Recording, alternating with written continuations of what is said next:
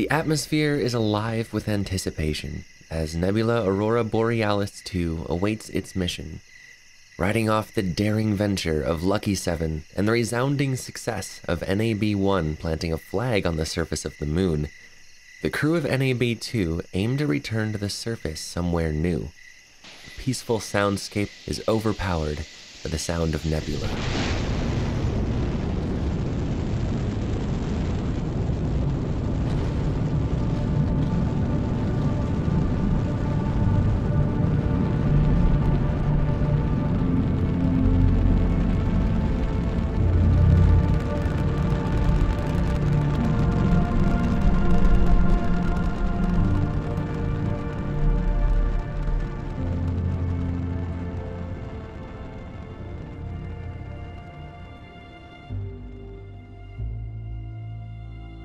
Nebula, despite its size, larger than any rockets before it, the primary appeal for this vehicle is its relatively cheap construction. Cluster tanks lower the cost of every launch, though as time goes on and funding becomes more readily available, the appeal of this begins to lose its color. Now, this version of Nebula was never truly designed to stay, even if it performed nominally, which, truthfully, it hadn't. Even on the very successful Aurora Borealis 1 lunar landing, engine failures occurred. It just so happened they occurred at non-critical intervals. Aurora Borealis 2, however, is not as lucky as its predecessor. 6 minutes into flight, Stage 3 ignites its engines and separates nominally. 7 minutes into flight, and one of its 4 engines experiences an anomaly, performance loss. With 1 of 4 engines operating suboptimally, the efficiency of the entire stage is worsened, so the obvious choice would be to shut it down and burn the other 3 engines for longer. Well, the decision not to do this was made instead, simply for the sake of holding on to what little TWR the stage had to burn into orbit of the Earth. 8.5 minutes into flight, it is determined the thrust loss is worth not losing efficiency any longer, and the faulty engine is shut down. The remaining 3 engines burn for 4 minutes and 20 seconds longer, after which it is blatantly evident the vehicle is far from orbit. An additional 700 meters per second must be burned from the lunar transfer stage of the vehicle, essentially meaning an abort to orbit. They have lost the moon.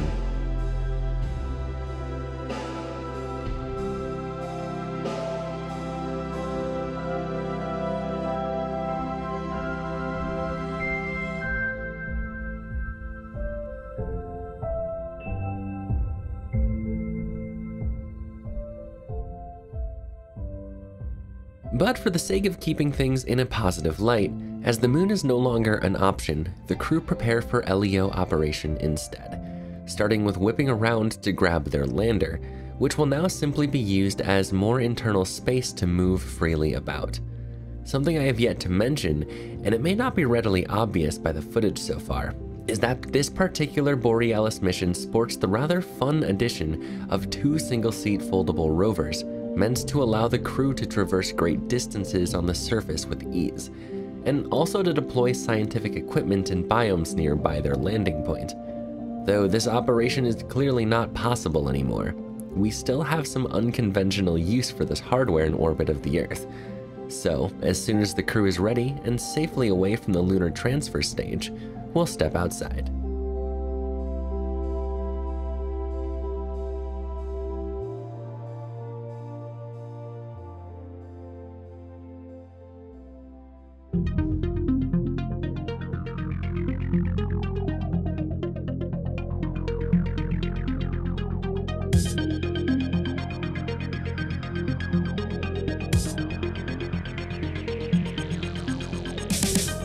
After flying the Borealis lander around, testing its systems and whatnot, it's time to do something about these rovers as mentioned. Well, since we brought up scientific equipment, a small RTG, antenna, and portable avionics, chat decided we should try and make a satellite out of this hardware, simply because we could. So we grab all the supplies we need from our trusty cardboard box, slap them on the rover, and let it go. The artificial satellite will likely only keep its power for a few days. But now that all of their equipment is used up, the crew discovers something else in cargo, a basketball. so it's only natural to play catch around their spacecraft.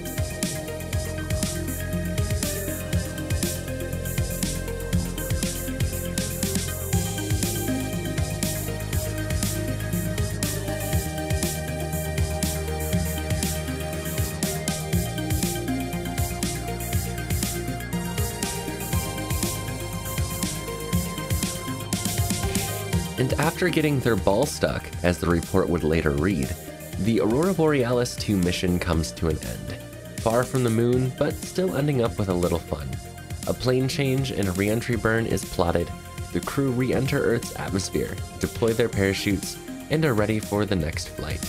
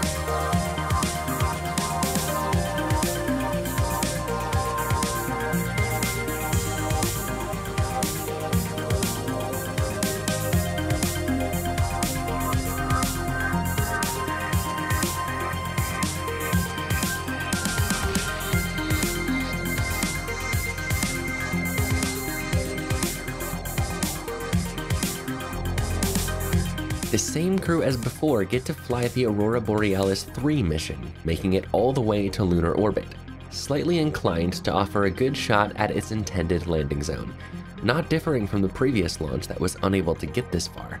The target for this landing is Kepler Crater, a relatively small crater not far from the lunar equator. It seems all is ready, however, it is here that we discover a pretty bad problem. The Aurora spacecraft no longer has enough fuel to get back home.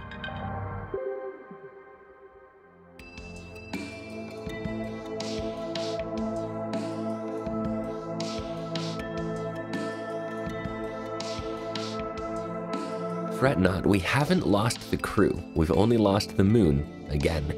But we're here in lunar orbit with a make-your-own satellite kit, and this time chat demands I make one out of the cardboard box. So we do as chat commands. It was actually going rather swimmingly for a while too. Then, unfortunately, I made the grave mistake of touching a ladder during this process, which of course sends our poor Kerbal hurling into the darkness with reckless abandon. Yep, a 100% certified, one-of-a-kind, should have seen it coming Kraken attack. Well, we've got the cheat menu to deal with that, except I rendezvoused with the wrong craft and in Earth orbit. Whoops.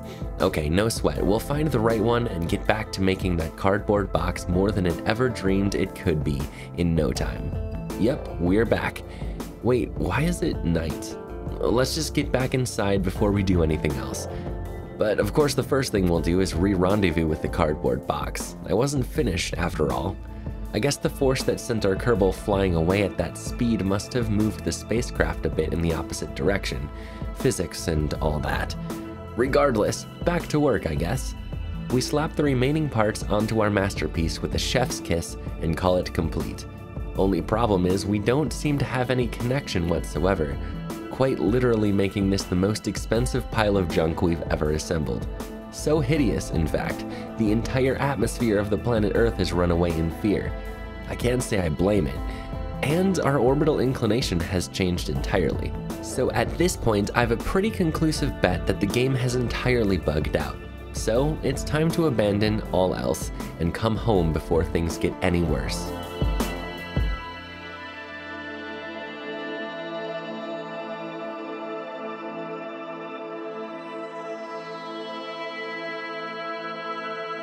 On stream, this was a very frustrating process, but our game was bugged to the point that saving and loading was impossible, the UI became unclickable, and error messages were abundant.